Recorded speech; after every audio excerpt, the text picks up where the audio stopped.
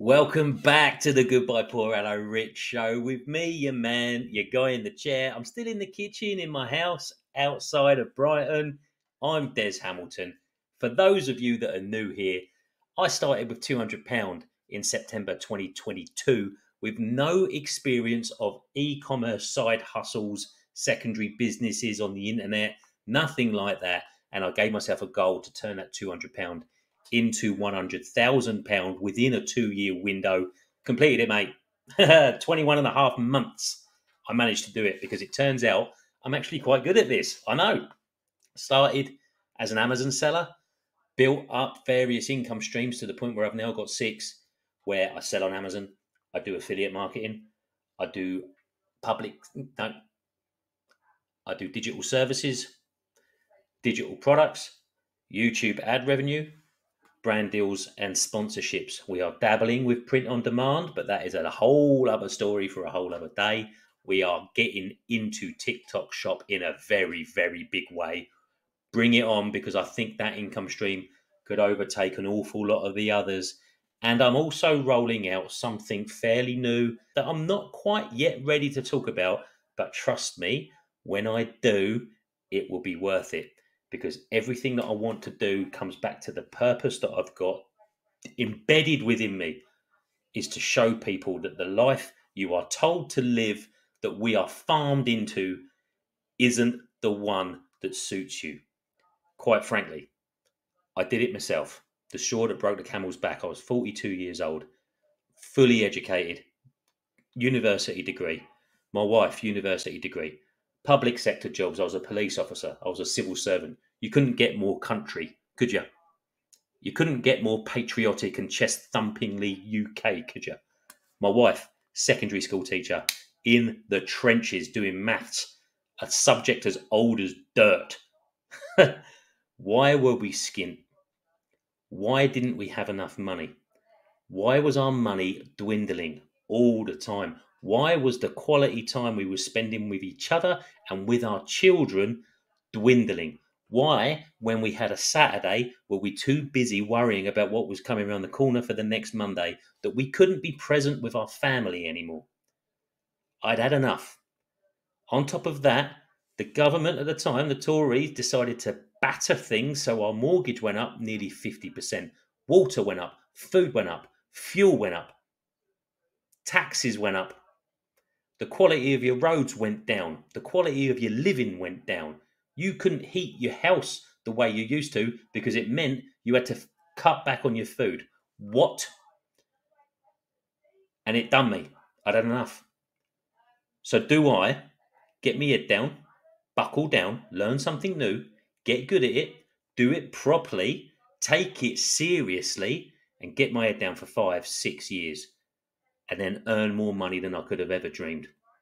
Or do I carry on staying in my lane, worrying, penny pinching, getting my head down for the next 25 years, where if the stars align and I've still got my health, I might have a pension? That's not a choice. So I did the first one. And here we are. Here we are. I've got a podcast now that's in the top 15 in the country, actually in the world, if you include the business category. And we are flying. We are just getting started with what we're doing. And what I've realised this week, where it dawned on me, is the reality of it all. This is where I say thank you once again to our fantastic sponsors, SellerAmp SaaS. SellerAmp SaaS is a sourcing analysis software designed to help you flip products on Amazon. Scan any product you like in a supermarket or any shop that you want to go to or online. Scan it with the SellerAmp SaaS data software, and you get all of the results you would need in order to make informed decisions on what to sell on Amazon. Now, this week, I went to the networking event hosted by Alison and Al Colton, the two owners of SellerAmp SaaS. And it was a strange one because not only was it my first networking event, I was advertised as being there. Imagine it. Imagine it.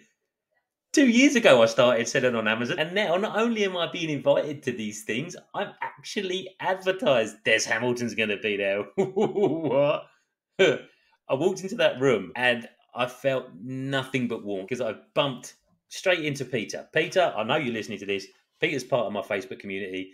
I was recording on my phone for a YouTube, and I could see this guy looking at me thinking, who is that nutjob? And it turns out he knew me. He clocked me. So we went for a coffee, and then we walked in with a couple of other people, one of whom didn't know who I was. And Jeff, if you're listening, it was a pleasure to meet you. And it was really nice that you didn't know who I was, because you made me feel comfortable whether you knew it or not. But we went in, and I immediately recognized some of the people that were in my Facebook community. So I knew I had people that I knew and who knew me. Oh, I've got to say this as well. Al and Alison were kind enough to put on a free bar, so we grabbed a drink, and then I became aware that a lot of people in the room knew who I was, and I didn't necessarily know who they were. I'm Irving, right? Imagine it. I should imagine this is what fame feels like. This is what Justin Bieber feels like. Yes, I'm comparing myself to Justin Bieber. Live with it, right? I'm in this kitchen 99% of the time, or I'm talking into my phone. So it's easy just to close off and just imagine that I'm talking to myself, even right now. And I know the numbers on my screen. I know when I get these followers built up, I know these are real people. I don't buy bots or anything like that. But only when you go into a room and you see people face to face and you talk to them, I realize I'm affecting real people. It's really overwhelming if I stop and think about it too much. And if I stop and think about it too much, I may get crushed by the weight of expectation. So I try not to. But being in that room was lovely. And if there's one thing that we've often talked about when it comes to selling on Amazon and the community there, everybody is lovely. Everyone's great. And everyone appreciates what everyone else is trying to do in making money.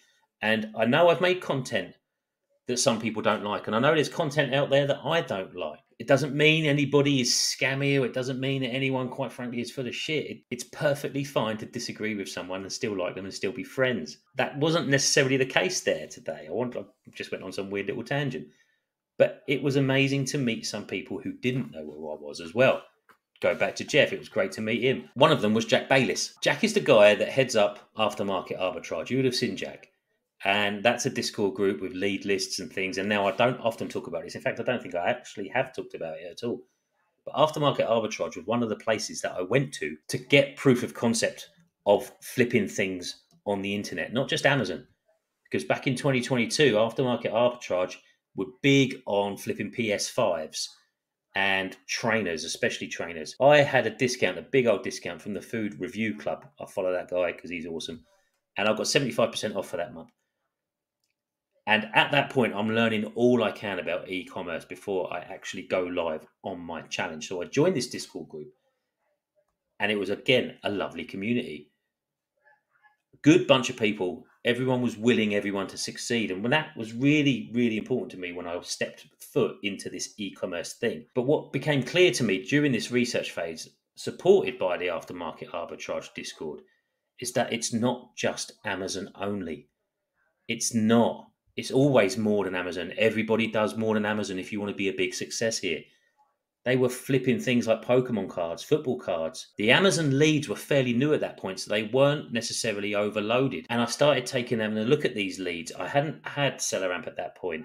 I was just using Amazon Seller Central app because I was proving the concept. I needed to know that if I could buy something from a shop, it would turn a profit. On top of that, Jack was doing live calls every week. I don't know if he still does because I'm not in the group anymore, but he was going live and I would listen in and communicate and I'd engage and I spoke to him and he spoke to me. He didn't know who I was and it was faceless at that time. I didn't stay in the group because my cash flow was tiny. I mean, it's not a gimmick to say I only had £200. I had to leave before I started that journey, but it was what I saw in that month that made me confident that e-commerce was successful. And as long as I did it right, I couldn't go wrong because failure wasn't an option, right? It was lovely to see Jack so I could go up to him and say thank you. I mean, I had so many people saying thank you to me. What a feeling that is, by the way. The opportunity for me to say to Jack, look, you're doing the thing is what helped me. And you could see the smile on his face. And he told me, look, this makes me feel so happy. And that is what I love about everybody in this community. Everyone understands the opportunity that Amazon and e-commerce brings. There's room for all of us. The internet is still fairly new. And if you're willing to come to a networking event and meet people and talk to people and learn about other people's journeys, it shows that you're a good person and that you are in this for the right reasons. So it was lovely to meet everybody. And these networking events, I've realised it's where the magic happens. And I don't care what event you go to. I don't care who the brand is. Celeram and I, we got a contract with each other. We got a partnership. We collaborate. So, of course, I'm going to be there at their events. But that's not to say that you shouldn't go to other events. Throw yourself out there, because the opportunity to meet other sellers and learn from them. I met Warren from the Product Blocker. What a lovely guy. Now, we're going to get him on here soon. Another straight up genuine person who wants to help people. Big shouts as well. We got honest FBA Russ, who came here, had to run for the train on his way home, and I know his blisters are probably still giving him grief now. Chloe, Peter, Stephanie, Chris's wife, a bunch of you all. And then on top of that, people from other communities. Tony, Faz, Callum from Arborsource. It was lovely to meet you. I know I'm missing people here, and I do apologise. It was so nice for everyone to be so generous to me. Oh, and Alison and Al, they got me the best present you could ever have. Look, if you're watching on the YouTube channel, this is my Funko Pop. This is me. Look, there's Hamilton. Even got the glasses, the beard, and the grey hoodie. It's amazing, because Funko Pops was one of the first products that I was selling. So it's gone full circle. Not only was I selling these to get on the train for e-commerce, I've now got my own one with my own name on it. It's amazing. So again, let's get back to this. Seek out these networking events. These are my feelings, right? I don't think I can ever get used to people acknowledging me, especially in a different part of the country where I'm not in my kitchen. But I just wanted to take this time to say thank you. It was lovely, and I'll definitely see you at the next one. Right, let's get on to today's show, shall we? Today's show is with Henry and Mark. Henry and Mark are a father-son team. Henry and Mark sat my mentoring program in its really, really early stages in the mid part of last year. Mark is Henry's dad. Henry is a young teenager. Mark is a guy that I worked with in my day job. He was there about 10 years ago. He was a contractor, and he and I met. We were in our similar sort of work, and we hit it off, and we made friends on Facebook, and we stayed friends since. We didn't really speak. I mean, Facebook, right? You don't really speak, do you? If you haven't seen someone for 10 years, that's just the way life is. But then he saw me on my socials, and he didn't quite figure out that it was me, because I didn't tell anyone my name was Des at the time, but he was there going, I'm sure that's Des. Then he DM'd me.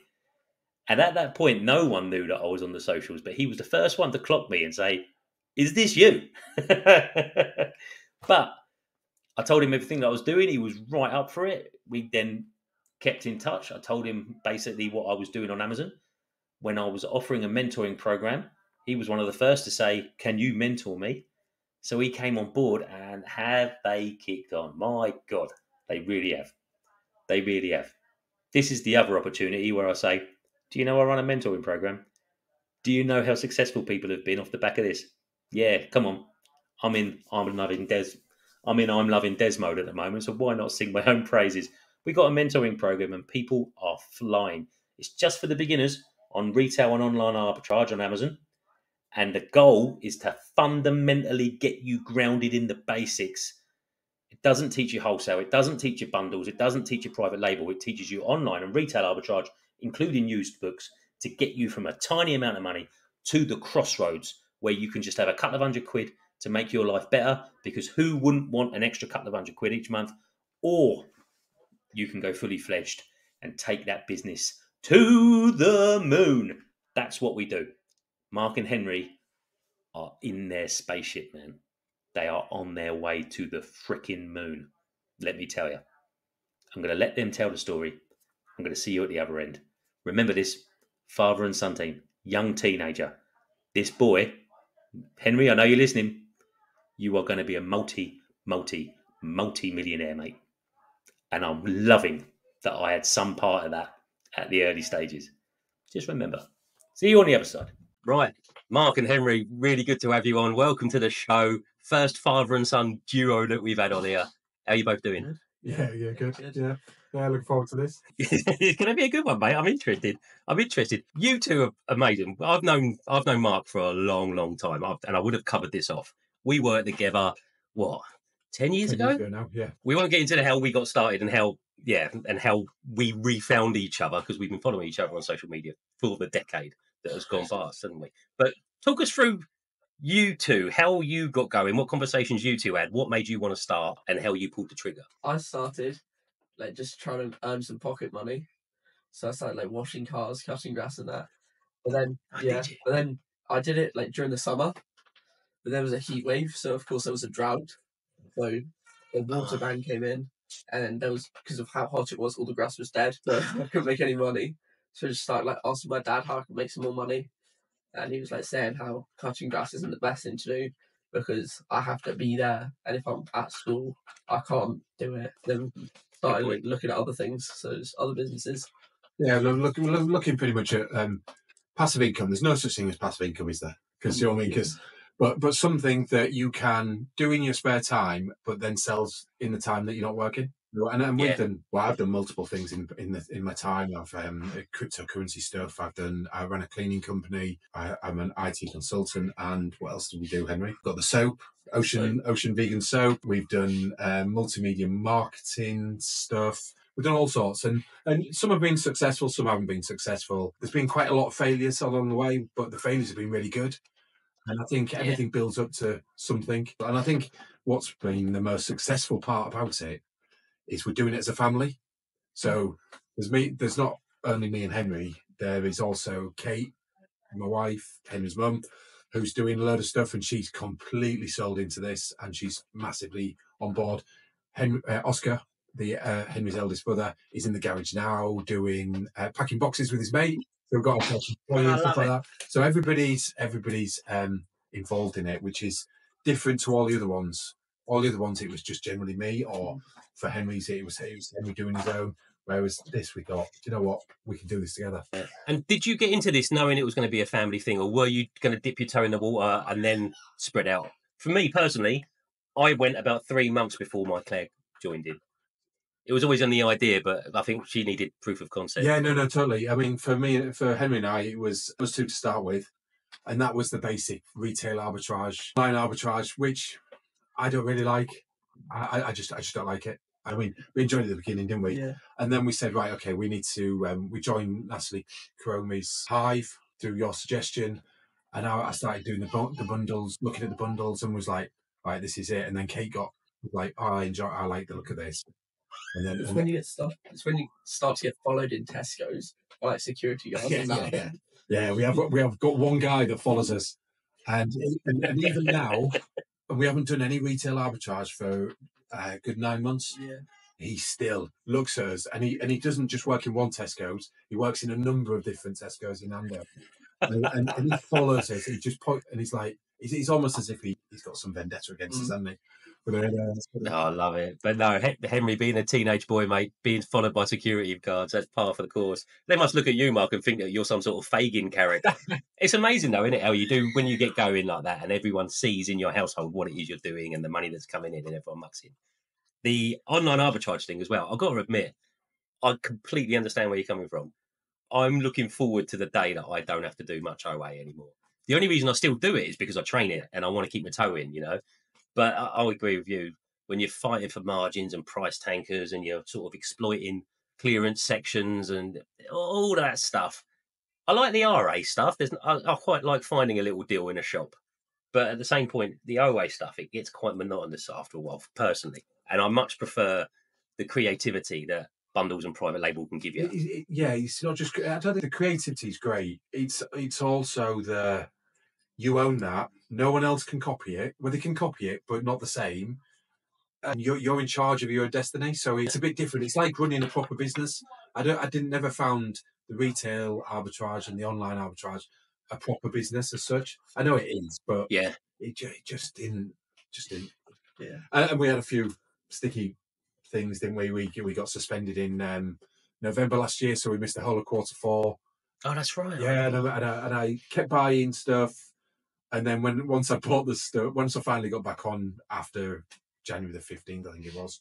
Everybody was on them listings. So we've still got stuff now on our listing. So I am a tanker.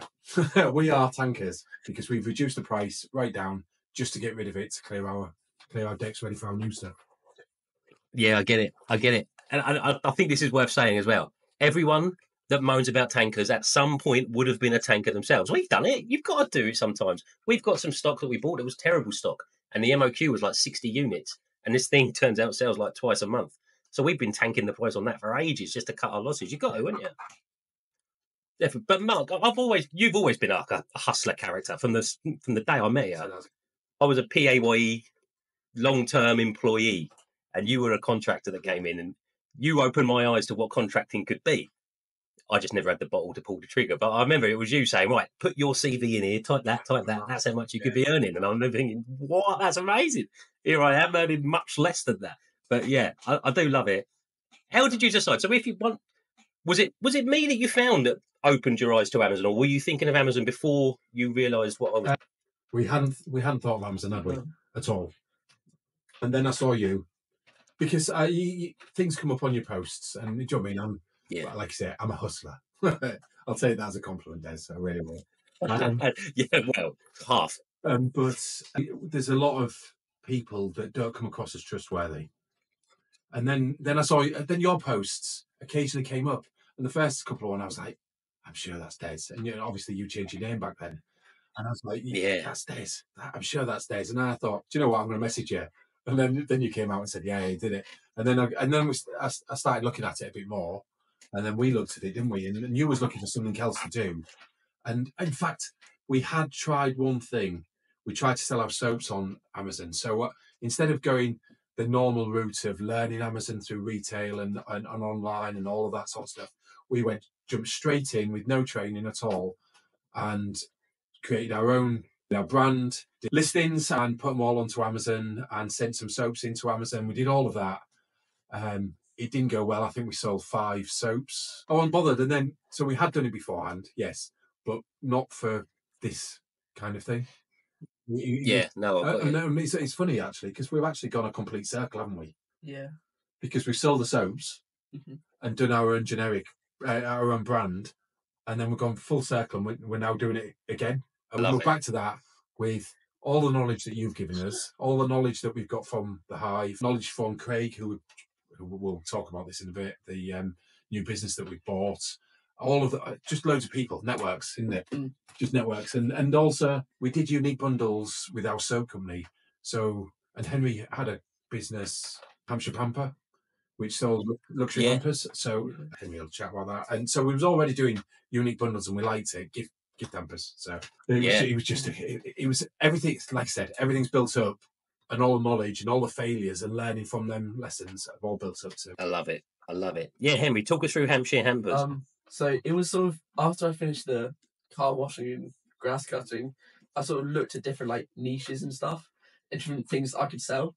So I came across like the hampers, but then I looked more into it, and it was really saturated. Then I sort of thought, like, how can I make this more specific? So I made it more local and only put like local artisan products in. So then obviously it would attract more attention. How did you know that I can get hold of that product and that? It was sort of we sort of just did Google searches, like just like Hampshire chocolate, Hampshire bath bombs, and then we sort of just went from there, started emailing the companies, and then like they sort of showed us other people, so they recommended other things. So one of the big ones was Hampshire candles. The guy Tom showed us a lot more people, and like recommended a lot of other companies like New Forest Tea and other places. Yeah, there was quite a lot that you. So Henry did all of that networking by himself. Obviously, I had to go with him. He sells on Amazon. He's in the top 10 sellers for candles on Amazon. Wow. And he gives Henry loads of advice. He's invited us around. We just need to find the time to go and see him again. But yeah, he started from his bedroom, and he's like one of the top sellers on Amazon now.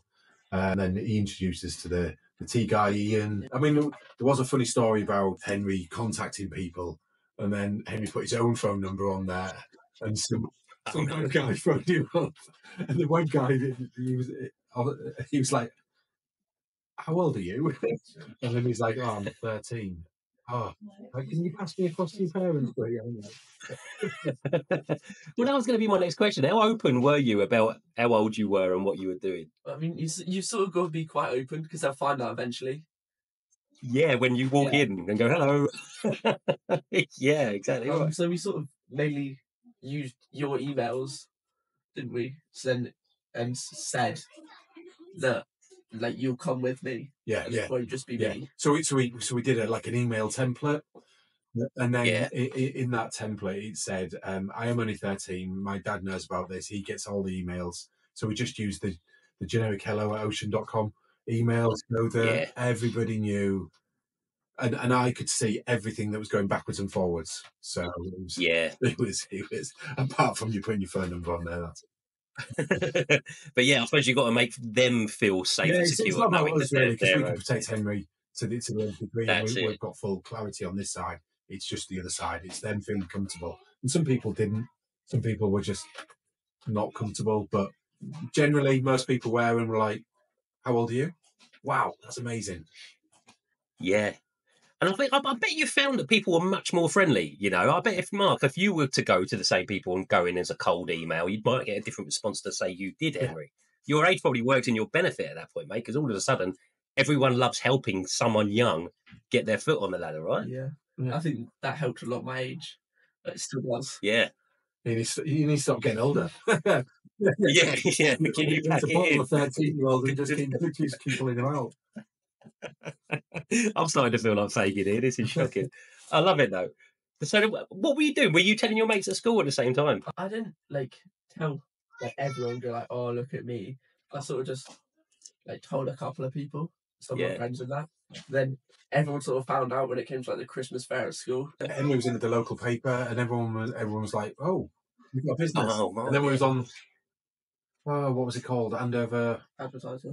There was the advertiser, and then was on the radio guy. Oh, yeah, the Love Andover. Yeah, Love Andover. There, he did an article, a blog on Henry, and people found that as well. So amazing. I bet you loved it. Yeah, it was okay. So all of the time you're doing this, and you can see the business working, and you can see the mechanisms of it all, and you've got your dad working with you, saying, "Right, this is what's achievable."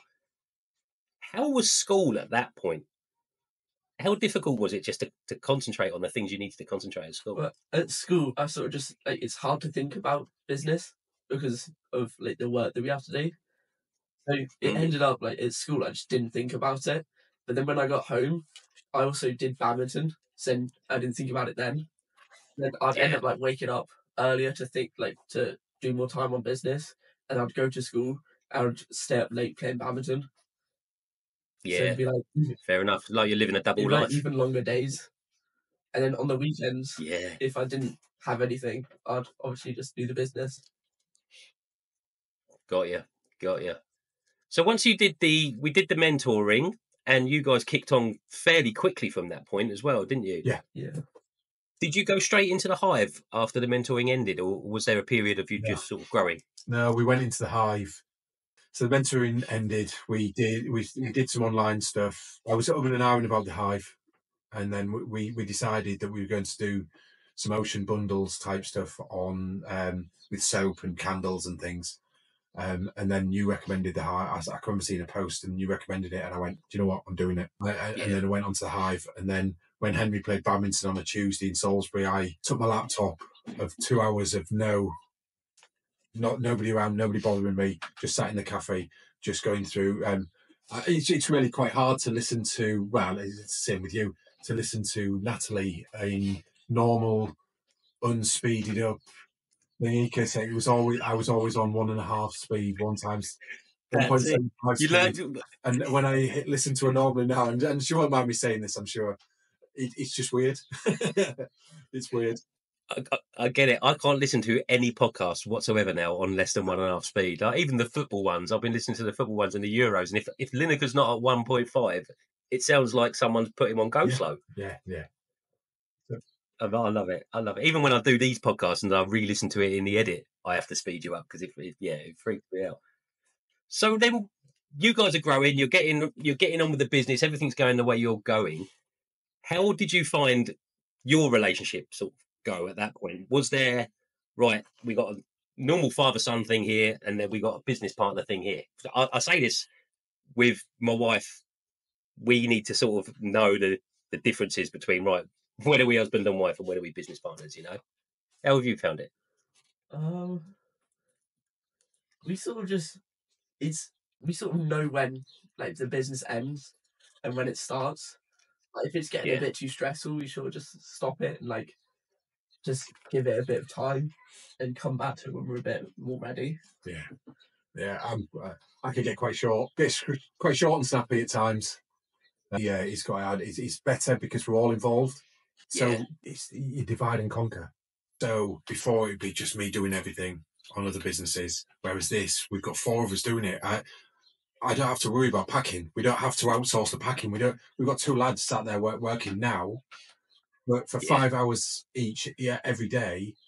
So we don't have to worry about that. So that means all I need to worry about is packing into cardboard boxes at the end of the Yeah. in a couple of weeks, we'll add that to their list of things to do, and then the other orders coming in that are not Amazon, like eBay, TikTok, website, the direct orders for all the estate agents and all of that sort of stuff. We'll get them to take them on, and then that relieves another thing, doesn't it? And it's all about that changing. And Kate's a project manager, so she's really good at Excel. Yeah, she's a spreadsheet geek. That's amazing, though. You've got an in-house project manager. That's amazing. Yeah, no, it is totally. And she manages all the stock. Just writing our business plan. We're just doing a PowerPoint of and really making it a bit more jazzy and a bit more interesting, a bit more because we don't want to get bogged down in words and stuff. We haven't got the time for that. We just need the word, everything on there enough for us to go out, get a loan, get some investment, or do whatever, just to really propel the business further forward in a short period of time as possible. Yeah, no, I love it. Have we got Visio out yet? Have we got diamonds and triangles and No, we flowcharts out? we haven't got Visio out. I live my life in Visio with my. I know. No, I haven't. No. Okay. This is it. It's amazing, isn't it, how people work differently. So, for a business plan for me, it has to be a Word document. I deal with pictures mostly, but when it comes to a business plan, it has to be a formal document. We literally knocked one up last week, and we went for a Weatherspoons breakfast to talk it through. You know what I mean? And broke down our 3-month goals, our 6-month goals, our 12-month goals, and everything that he's doing. But what's really nice about this whole business, and I don't know if this is true for traditional bricks and mortar business, but it just seems that Amazon in general and all sorts of things e-commerce, it lends itself to a compartmentalized flow, doesn't it? Everything's got its task, its start and end, whether it's boxing or packaging or labeling. Sourcing, you can put a timeline on it, you know. Most of the stuff has got a start, a middle and an end, so you can delegate fairly easily, can't you? It's the strategy that sort of, when you start talking about that can sort of overflow, I guess. Different opinions and all that. It is. It's about where we want to be. So we're all on different journeys. I want to stop my 9 to 5 because even though I'm doing contracting, it's still 9 to 5. You're still answering to someone. I don't want to do that. I want to be my own boss. So, but I'm 47, so I need to start cracking on and get it. So I've got a different journey. Henry's just starting out. He's got school, but he's got his own journey, and he's looking at the rest of his life. So it's a different journey. Oscar's on a different journey. He's going to college, so he likes football, so he's going to do that. And then he's got her own little journey. So we're all trying to get all 4 of those journeys into a roadmap and a strategy. It's really quite hard, but we have certain things within those journeys that are all similar to each other. And as long as we can identify them, and then we can really push that forward. And we've all got the same goal of moving this forward as quickly as possible as we can in the shortest period. If you don't do it quick enough, then you'll get overtaken. We've all got different risk appetites as well. Kate's very risk averse. I love risk, and I'll just take it on in a measured way. And you're very similar to me, and Oscar's very similar to Kate. So it's a good balance. Yeah. No, it's nice. And I completely agree, by the way. It seems to be with e-commerce that if you're not growing, you're actually shrinking. There is no maintaining. Because if you stand still, other people will go past you. And you haven't got the luxury at the moment. I don't know, but I was 42 when I got started on this. I'm 44 now. I would like to think that by 50, I am as rich in reality as I am in my head. you know, I would like to think that I've got enough money there to do what I want to do by 50. That gives me another 6 years from now, which is a long time in this Yeah, game, it is. to scale up. Have you guys got any age-related goals? Henry, have you got anywhere you want to be where by the time you're 21? Well, I'd like to be self-sufficient by 16, so like have my own business and actually like start churning in quite a bit. But 21, hopefully be a bit free. Well, I mean, 21. It's quite a while away. That It is. It's quite a while. 7 years away. So you know what I mean? It's similar goals to you, Des. If you're not 6-7 figures by the time you're 21, then I've done something wrong. I think, or together as a collective, we've done something wrong. I think that's fair. Definitely achievable. Absolutely. Yeah. I mean, we've put a little goal on us. So we want to move house, and we've put that as like a little family goal to move house to somewhere nice, big. Obviously, have some workshops and stuff, so we don't have to pay out for premises by the end of next year.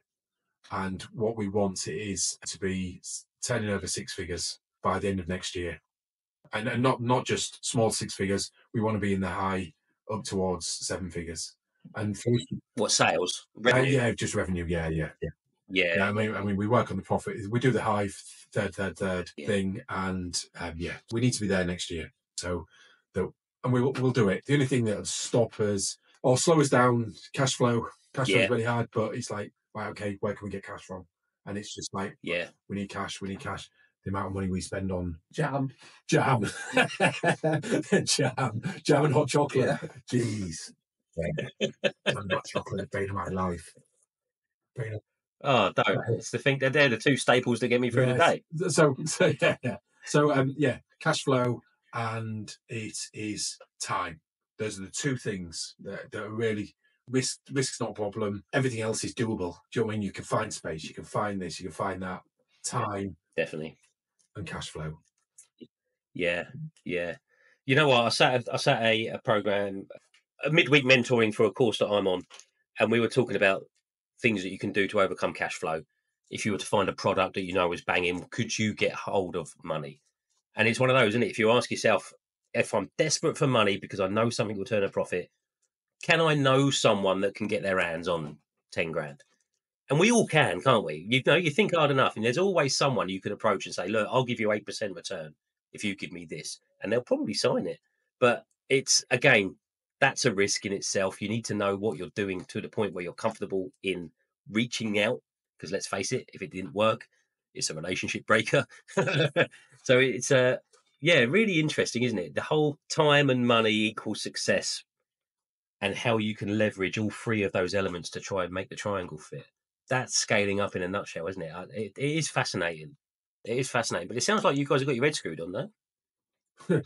Yeah, I think we have. I think one of the benefits that we've had is buying Nebula. So we bought Nebula, which is a guy, Craig Stevens, awesome guy, set up Nebula 2 years ago, and people watching your podcast will know Nebula because they are direct competitors of this, and you can see it because I know they're there. But he put a post on the Hive saying I'd like to sell my business, and it's a gift business, and it was like, and I saw it and I was like, I don't know, and I just went, we'd like to know more. I had a meeting with him, and within that weekend we went, right, we'll do it. We'll find the cash from somewhere, and we literally just found the cash from somewhere, and we did a proposal, didn't we? Yeah. So we went all to town on this. Instead of doing a proposal in a spreadsheet, we did this really glossy PowerPoint that had our company and Nebula and how it joined together and how we'd take it forward in the future, and all the cash projections and all of that sort of stuff, all in the thingy. I mean, Henry had some great ideas, and Craig would love to hear this, but Henry said, well, why are you offering that? Why don't you offer this? Which was a little benefit to us.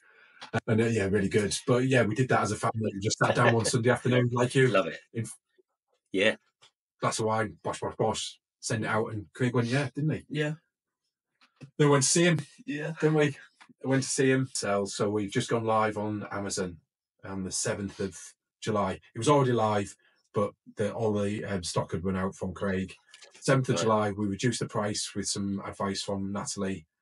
And within what we're on now, 23rd of July, we've sold 400 afternoon tea boxes in probably one of the quietest months in the Amazon year. Yeah. And they are set every time I look at my thingy, and I'm stopping looking at that because it's boring me now. We're selling 10, 15, 20, 30, 40, 50 a day. Wow. We were watching the football, and some woman just bought 15 jam boxes. Yeah.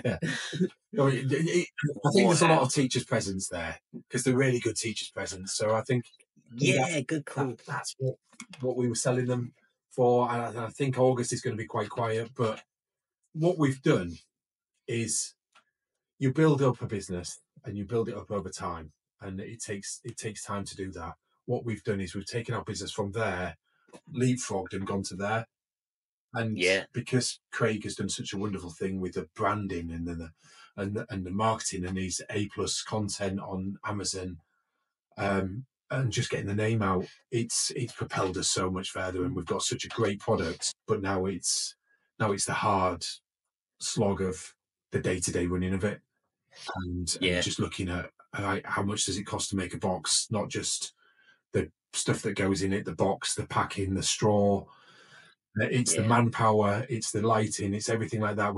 Kate's done a huge spreadsheet of every single different platform we sell on with every different profit, and we know exactly what profits we get from every single platform and whether we sell it direct and all of this sort of stuff. And we've split tasks up so that Henry's in charge of future products. So we've already got one future product where we're just waiting for some artwork for it.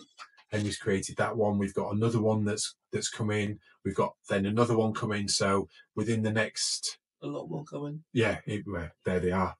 That's it. Henry's mind map on his wall. Love it. We've got and it's just we've learned a lot in a month, haven't we? Yeah, we've worked really hard and learned a lot. All right, let's pause it there. That's part one. Lovely, isn't it? Those are the challenges. So I run a business with my wife. You should know that by now. Me and Claire, we run this together. And we have the dynamic of husband and wife, partner directors, then also husband and wife. It's really important that you differentiate that. Those two, father, son, also another child, and also Mark's wife. That's a whole family. I have no doubt my family will get there, by the way. I'm going to have all four of them there. We're going to be the e-commerce version of the Von Trapps, for God's sake. But I'll be using Mark as my experience. How did you do that? How did you do that? How did you do that? And we get a bit more into that next week when we start talking about how the line is really. How far a net does Mark cast when it comes to Henry going out there, learning for himself, yet needing protection? Conundrum, right? We'll get into that next week. But for this week, I'll tell you what, let's get to the tip of the week, shall we? Tip of the week. If you are fortunate enough to have a family member supporting you, whether that's your spouse or whether it's your children or whether it's your parents, make sure everybody knows where everybody stands in the business and in the family. Make sure everybody knows there's an on and off switch. When are you family? When are you business? How are you allowing the two lines to blur? It's so important. This is where communication is vital. Blimey, I'm taking on the role of a family counsellor here, for God's sake. I'm sure you do this. It's got to be common sense, isn't it? You need to know this is when we don't talk business. That's it. It's a short one. But I think it's a vital one. And if you're not doing that, have a word with yourself. Tip of the week.